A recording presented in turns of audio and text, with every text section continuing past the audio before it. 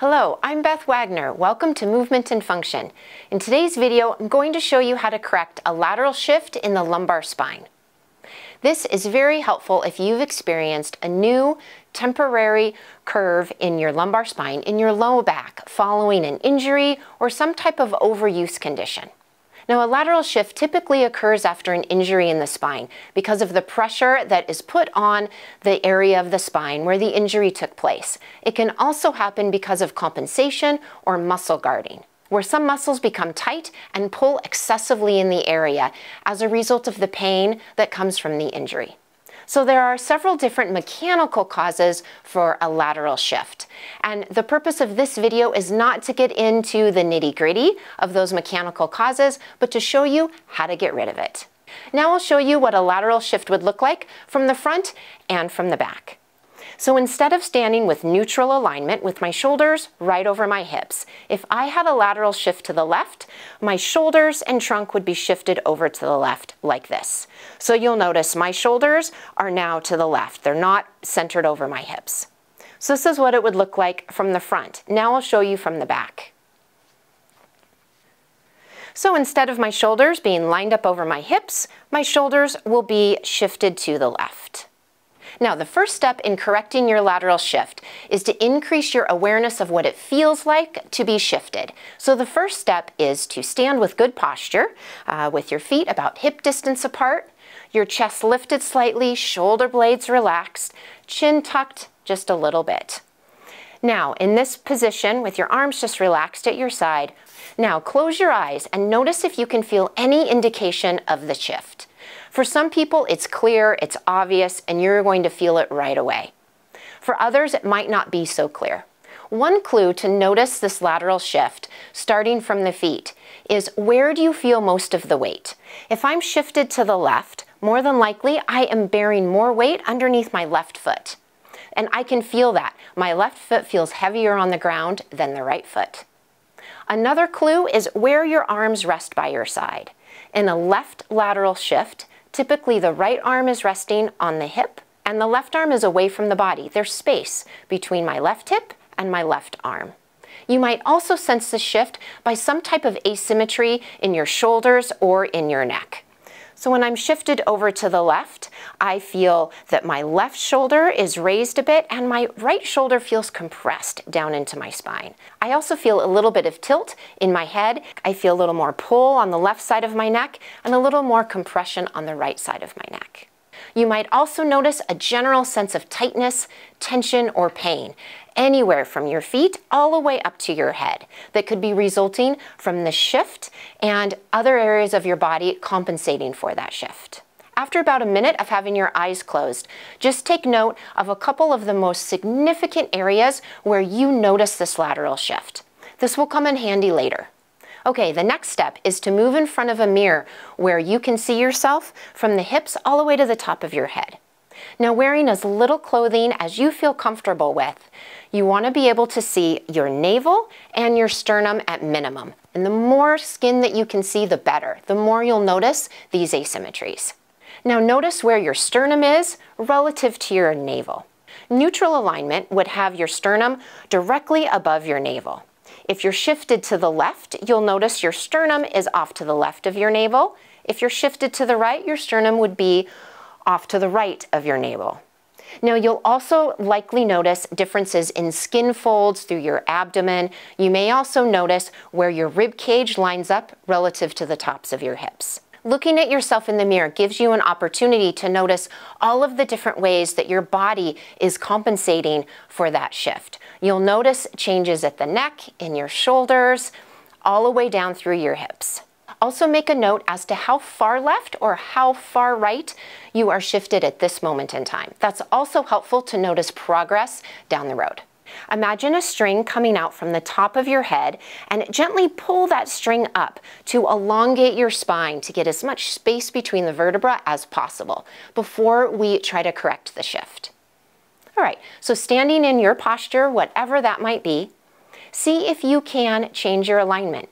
So if I'm shifted over to the left, I'm going to see if I can just pull my trunk back up over my hips to find neutral alignment. See if you can make your sternum line up with your navel again. Now, some people, probably very few people, are able to correct their lateral shift just by using the feedback from the mirror.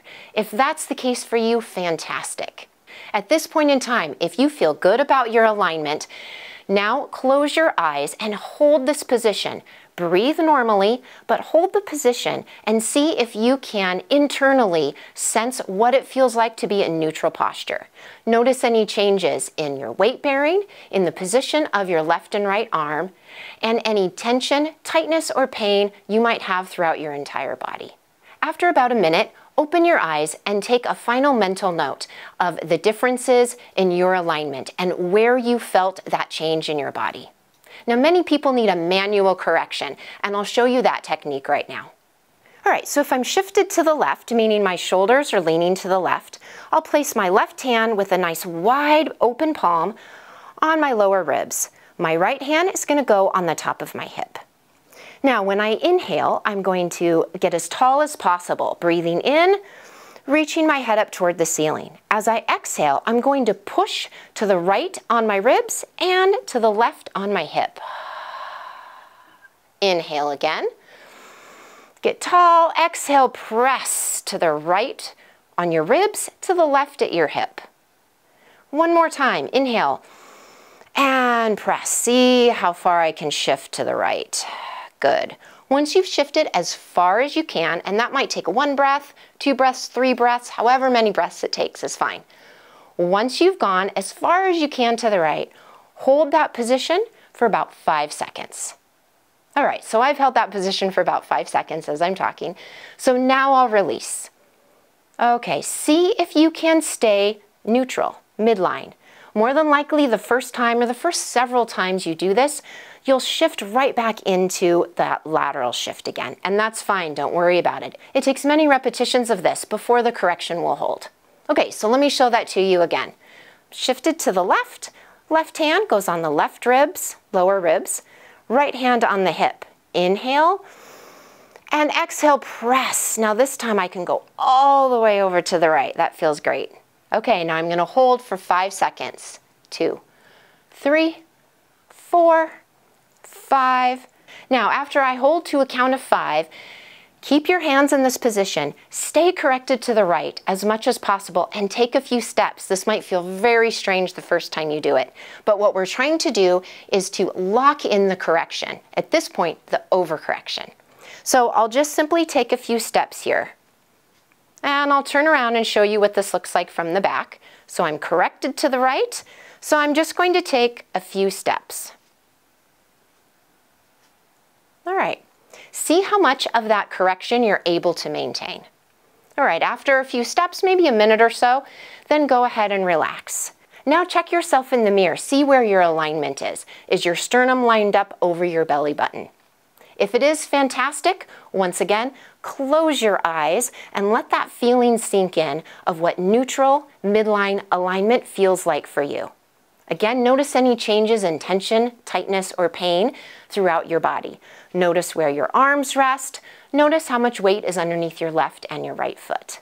Now, most people need to continue practicing this several times a day. I recommend starting out with every 1 to 2 hours, especially if you continue to fall back into the lateral shift after you're done correcting. Once you're able to achieve neutral alignment and you're feeling better, you're feeling like you're able to hold it longer, then decrease how often you do it throughout the day. You might need to do this at least once or twice a day for maintenance for a period of a couple of weeks in order to really set and hold that neutral alignment. Along with the correction technique, other things to keep in mind are your posture and your positioning during your daily activities. Whether you're working, driving, resting, whatever you might be doing, pay attention to the position and your posture while you're doing that. For example, if you notice you're shifted to the right and you spend a lot of time working on the computer with your arm over here, that is probably a contributing factor. So no matter how much you do the correction, if you keep working at your computer leaning over to the right, you're going to keep shifting to the right. So see what you can do to correct any of those asymmetries that you have in your posture and positioning with your daily activities. That will help immensely. Another component is what kind of thoughts and experiences in life you might be having that make you feel like you're being pushed to one side or make you feel like you're off kilter, one way or the other. Try to work on addressing those things to restore a sense of balance and a sense of being centered and grounded. I hope that this correction for a lateral shift will help you restore neutral alignment and get back to doing the things that you love to do at the best of your ability. If you have any questions or comments, please leave them down below and I'll get back to you as soon as I'm able. If you like this video, please give it a thumbs up and consider subscribing to my channel. Here's to your healing, health, and happiness. Have a fantastic day.